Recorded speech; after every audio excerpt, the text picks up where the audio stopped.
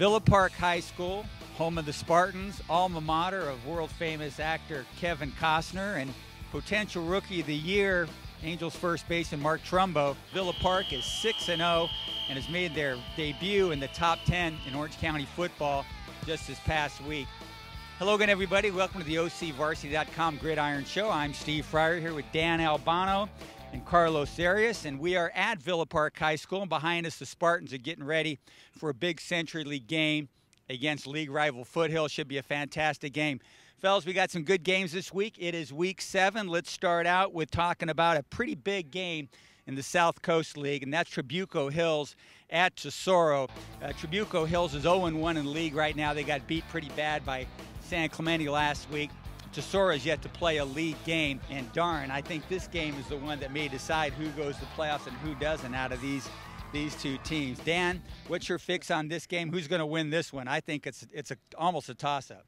It is. This is a playoff game. This is a playoff game for third place, I believe, in the South Coast League, in that playoff spot in the Pac-5. My pick's probably going to be Tesoro. Trabuco Hills coming off a pretty lopsided loss against San Clemente. I think the Mustangs could have used some momentum, playing a little bit more competitive against San Clemente, and I think the home field advantage is maybe one area where Tesoro might have the advantage. All right, so you're going with the Titans at Tesoro. Yes, sir. All right, very good. Carlos, what do you got? Well, okay, Trabuco, I used to think was a super physical team. Yeah. Great defense. San Clemente blew that all up, but they still have Mitchell Simonson. He's one of the best backs in the county. Dangerous playmaker.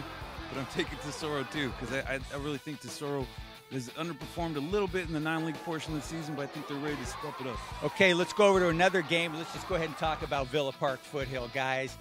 I like Villa Park. I've seen them play. Tafuna's a very good player. Blair Boyce, a very good quarterback for them. Very physical on defense. They score points as soon as they come out of that bus. Foothill's pretty good. They've won 4 in a row. They're a pretty hot team right now, but I think Villa Park, to me, is the second best team in that Southwest division behind La Habra. What do you think of this one, Carlos? Well, they got that #1 ranking over La Habra, but we all know that La Habra is the best team in the Southwest division. Villa Park's got a lot to prove to La Habra. This is a good game for them. I also like Nick Privatelli. Little guy, but man, he's got speed and he's fun to watch. So I'm going with Villa Park. I wouldn't say I'm surprised. I'm proud of where we're at. Yeah. So I don't want to jinx it either. We're just worried about this game here and doing the best we can each week. Well, this game's going to be intense. It's going to be really good.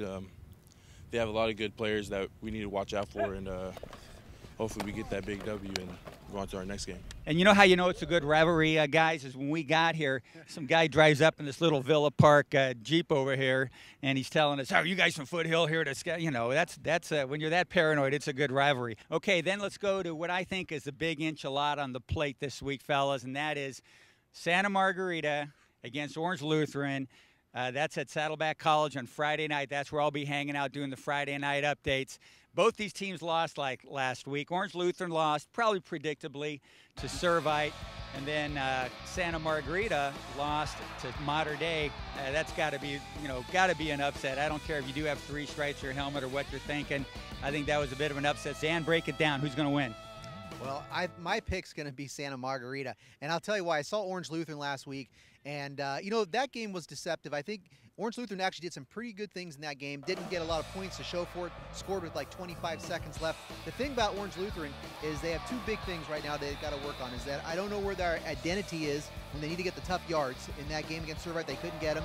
4th down conversions definitely hurt them, and they obviously had some alignment issues on defense. They have 2 pretty big things I think they have to get fixed really quickly. I think Santa Margarita is a physical team just like Servite. They're going to be able to get the tough yards, and I think Santa Margarita will find a way to win this game. It's going to be a very close game.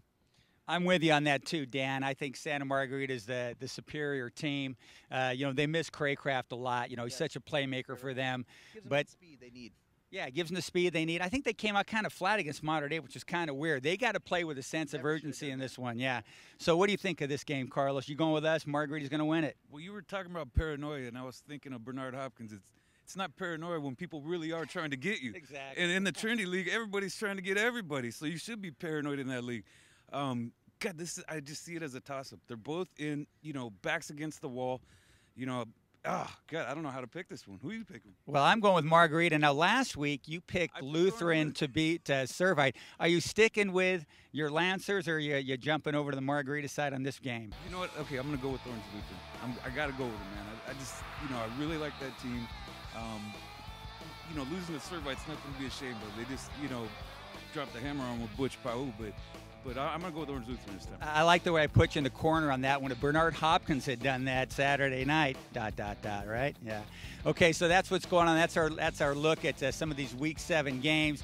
Full slate of exciting football coming up here at Week 7 at OCVarsity.com, where we've got you covered.